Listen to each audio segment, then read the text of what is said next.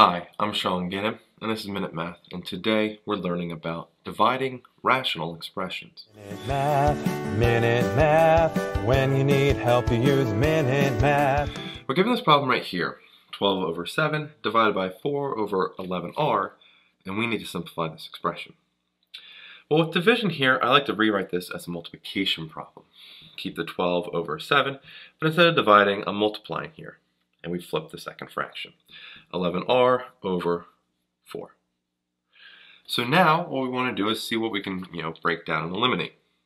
12 is 4 times 3. And now I can see, well, 4 in this denominator and 4 in this numerator cancel each other out. Nothing else seems to, well, easily at all cancel each other out.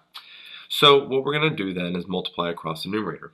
3 times 11 is 33. Don't forget that r. Over our denominator, which 7 is the only thing left over.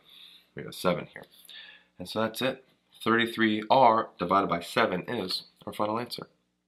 Hope this video was helpful, and if it was, please subscribe to this YouTube channel and like this video. This helps us make more free math lessons for you and for everyone else. So as always, thanks for watching.